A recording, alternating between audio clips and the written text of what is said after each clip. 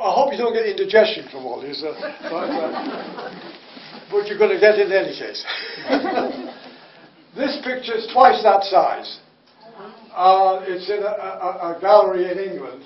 Then again, I was influenced by Wallace. I was making my ideas of looking across the... You know, when you stand on a hilltop,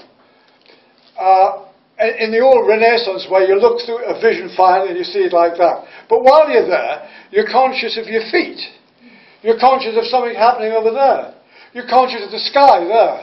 You're conscious of something else there. How do you fetch all those elements and make a new way of looking at art? That's what it's about. And that's what I was struggling with. So these ones, this is acrylic again.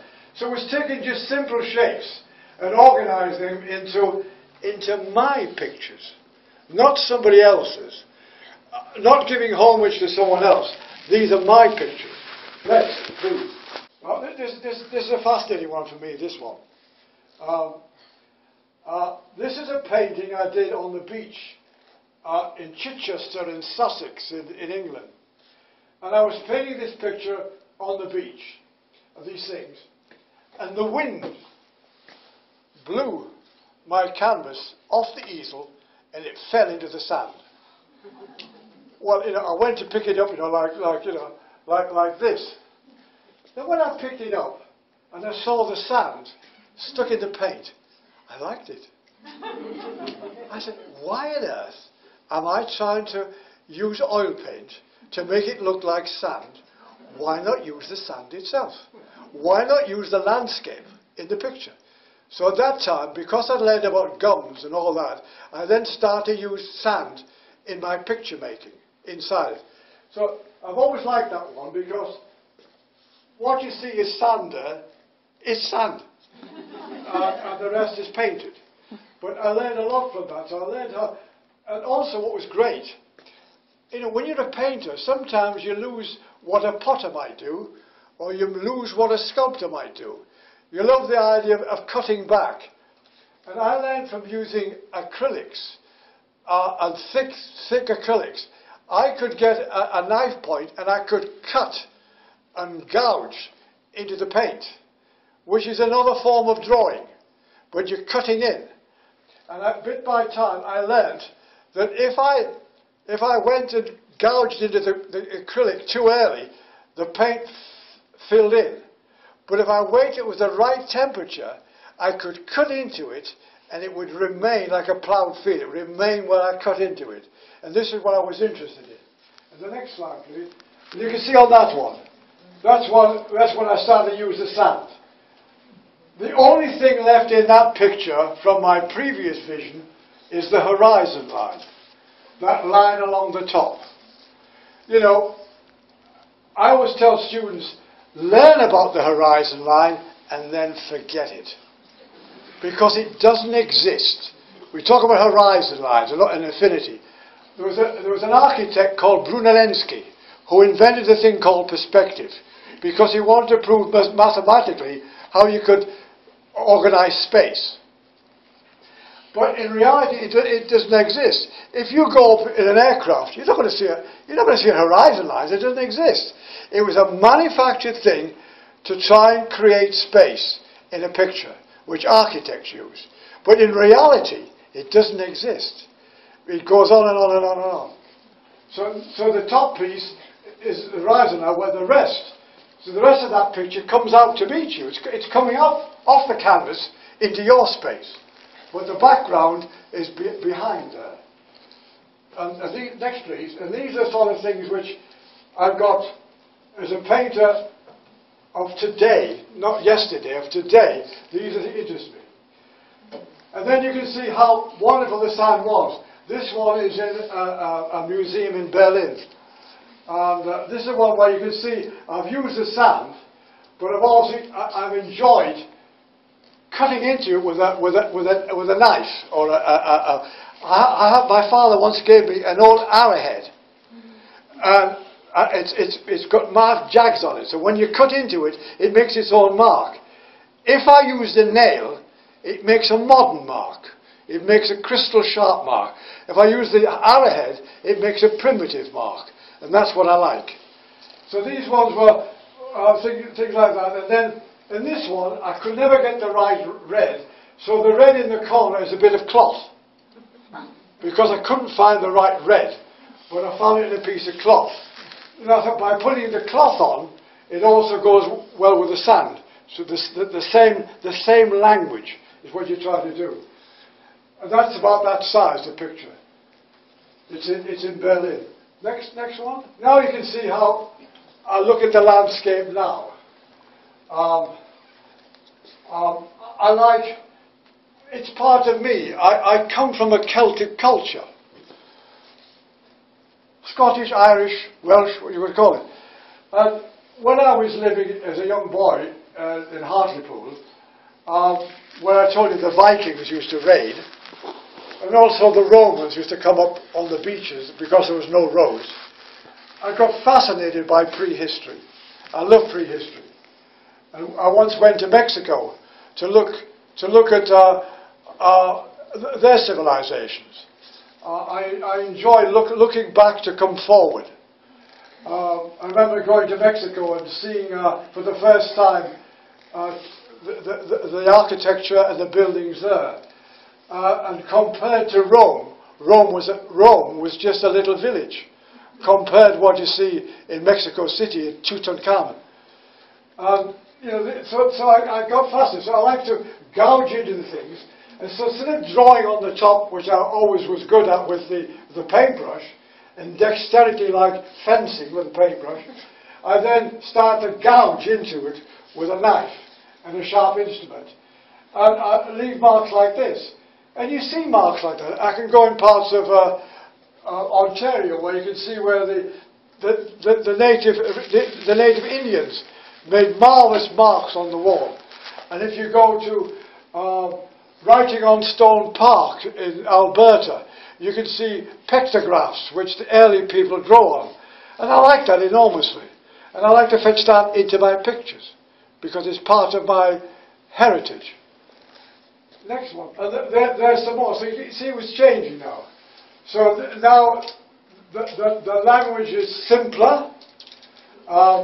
It's my own personal language now. It's my language. It's nobody else's. There's different types of sand. I used to go to France and come back with different types of sand. And when I used to come through the customs, I think they thought I was fetching hashish But there again, now as you get sand from a certain place, you know, it's part of it. It's part of the landscape. And don't forget, we're not only water, we are part of the landscape as well. You know, I did a lot of research into molecular structure and cancer research. You know, where the modules get out of order. Well, I got very fascinated with this. So these are ones. This also is in Germany. Next one, please. There's a one where I've put a piece of wood into the picture, and that's got sand on it. And it was the piece. I had that piece of wood lying about my studio for a long time until I found out the right place to put it in the picture. So in a way, I'm moving away from painting, and I'm also becoming. It's becoming like poetry. It's, you know, like poetry is once removed from literature on its own, and I think painting can also have poetry in it as well. Next. Now, this is my painting, the Tate. I've just acquired. It was donated. This is it's about 7 foot high and about 4.5 foot across. And it's cloth. It's all sorts of cloth. This is my clothy period. I used to go around the cathedrals where I used to live. I lived in a very historical part when I lived in Yorkshire, because where I lived there was 3 famous battlefields where I lived. There's the one against the Vikings, there's the ones against the Richard III, and also where Cromwell was. But when I used to go in the cathedrals, I used to go into where the military chapel was. You'd find battle flags hanging there. some from the Crimea, some from the Boer War, and some from Waterloo. And these flags were hanging there, and over time they start to deteriorate. But they become wonderful objects to look at. And I liked them, so I thought, well, I'm going to do something. So I know how old that picture is. I know that picture is exactly 50 years old, because it was my son's diapers. Can I also say washed diapers? And remember, my wife had all these diapers when I lived in Yorkshire, hanging on the wall outside, with some were threadbare. Oh my God, they look like the flags in the cathedral. So I started off by building this with acrylic and using sand and other sorts of stone to make the image. And then I've then stuck over the top the cloth from the diaper, shall we say, and very tall, and then I put it together. That's about 50-year-old now, that picture, and it's just as fresh as I did it. It's perfect.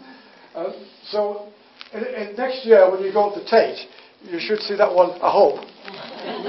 And this is on the floor. There's the tree on the floor. But, you know, so I like the idea of all sorts of things happening. Don't be specific. I put the paint on. Have fun. Picture making is fun.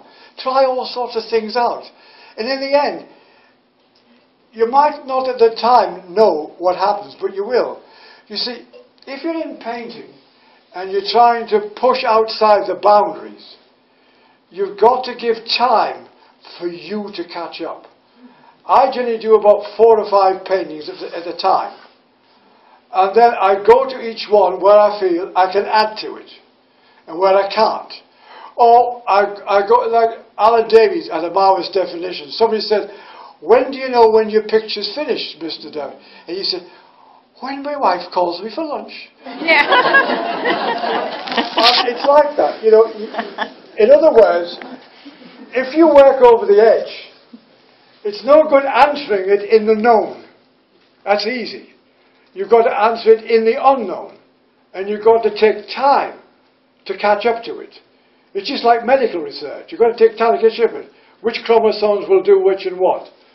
So that's the story about that one. So I know I didn't tell the Tate the background of it because they asked me in a paragraph the durability of the work. I thought, I better not say it to Dan. Then they start to change. Now this will baffle you, this one. I call this one Worldscape because there's no horizon line. It's what I call a found object. And there's a lot of found objects in 20th century art. It's one of the main things in 20th century art.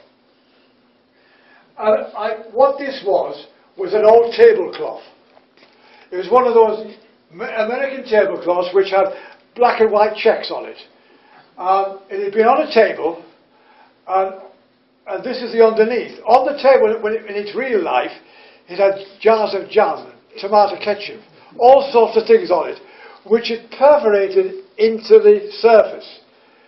So when I saw the other side, I saw the results of this, and it looked like a map of another world to me. So I called it Worldscape. But people make the mistake when they find a found object. Finding it is the main thing. For God's sake, don't try to make it into art, because it'll destroy it. So what I did with this one, I said, I want to add to it, other than sticking it on a canvas. It's about twice that size. It's in my exhibition. What I said, well, how can I add to it, but not with a capital A? And I suddenly realised, if you go to the telephone book, and you're looking for Mr. Smith, amongst all the Mr. Smiths, the one you identify with, you put a ring round it. Which means, that's the one I want, okay? So I thought, well, look, what I should do is put rings and marks round the pieces I like best in the picture, and then I'm adding to it in its own terms. And I learned a lot from this particular picture. Next, please.